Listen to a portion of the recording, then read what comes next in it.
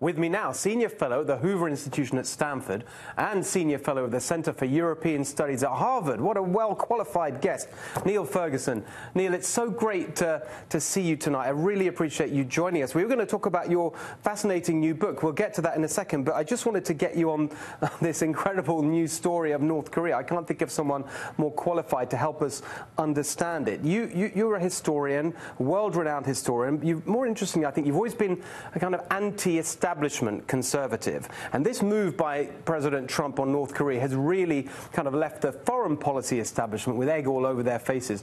What do you make of it in the context of the history of this conflict?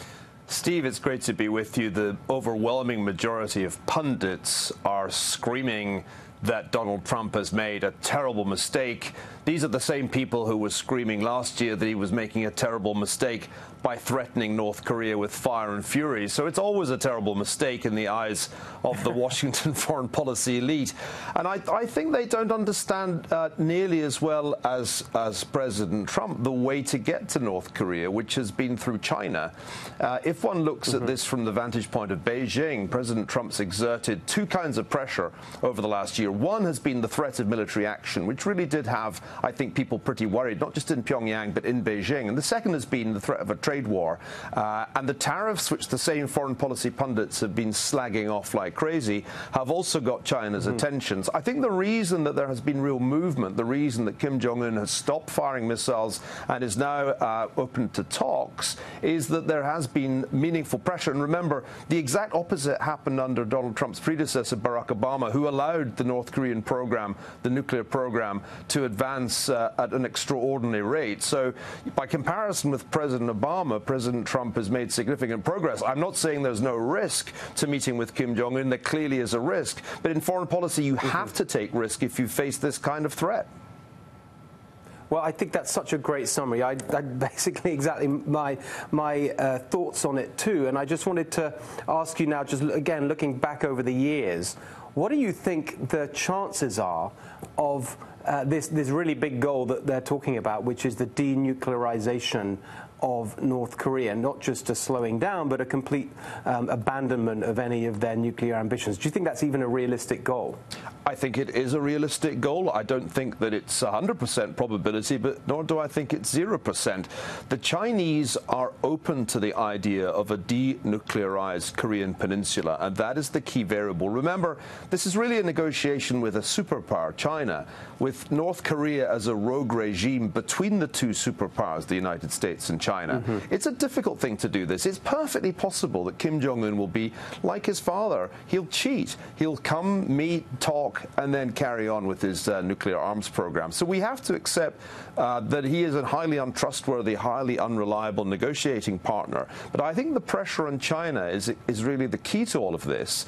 And I think President Trump has hit on rather an ingenious formula, simultaneously raising the possibility of unilateral military action by the United States against North Korea, which would blow apart China's claim to be the dominant player in Asia, or this threat of a trade war, which, although it causes the foreign policy establishment in Washington to freak out, exerts meaningful pressure on China because it would hurt China much more than the United States. If the U.S. targeted China with tariffs rather than just doing across-the-board tariffs on steel and aluminium, that would really hurt China a lot more than the U.S. So this seems to me the key, and all along I think President Trump has sought to get a solution to the North Korean problem through China, and I do think that's the right way to go about it.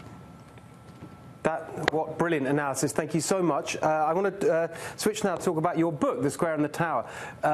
It's a magnificent sweep through history, as we'd expect from you, Niall. But I just would love you to explain to our audience watching tonight what they should make of it. Why is it important to their lives here in America today? Well, most of us, I think, tend to assume that the internet changed everything and Mark Zuckerberg invented social networks and nothing like this has ever been seen before in the history of mankind. And part of the point of my book is to show that that's just nonsense, that the effect of the personal computer and the internet is a lot like the effect of the printing press on 15th and 16th century Europe. And we can learn from history. history. We can learn, for example, that what happens when you transform the way in which people can network, the way in which they can communicate, often is a revolution. That's the title of your show, Steve. We live in revolutionary times because the internet has created new, enormous, very fast networks. And most people, including the people who built those networks, underestimated the revolutionary consequences of their coming into existence. And so what do you think, looking forward, that means for the way we think about, you know, let's just take one example, a company at the heart of it, Facebook. How should we think about that in the context of the history? Steve, I think one of the biggest questions that the Trump administration faces is what to do about Facebook. This is now the most powerful content publisher in American history. Mark Zuckerberg is more powerful than William Randolph Hearst at the height of his power. 45% of Americans get their news from Facebook. About 80% of all news is really consumed by referral from either Facebook or YouTube. These are incredibly powerful companies, but guess what? They're not regulated in any way as content publishers. They're not regarded as media companies. They're treated under mid-1990s legislation as technology platforms with absolutely no liability for what they publish on their platforms. And I think this is really the important thing, a completely non-transparent way of editing and sorting content. The Facebook newsfeed algorithm is the most powerful editor on the planet. And remember, the overwhelming majority of people who work at Facebook, including its founder and chief executive, Mark Zuckerberg, lean to the left. They are liberals. Peter Thiel, I think, is just about one of the last remaining conservatives in Silicon Valley, and he just left. At least he left town and moved to LA. So if you think about it, I think there's a collision coming between the Trump administration and Facebook.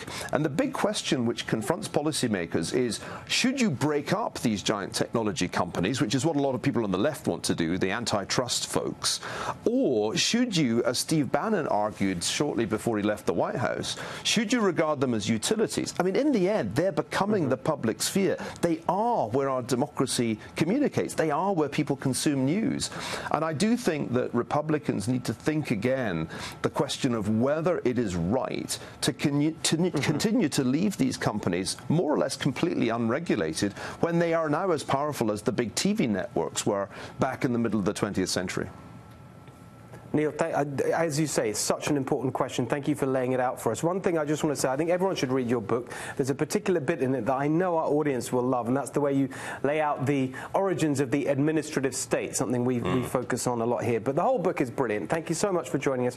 Really appreciate it, and hope you can come and join us here in the studio in Los Angeles at some point. Love to do that, Steve. Thanks.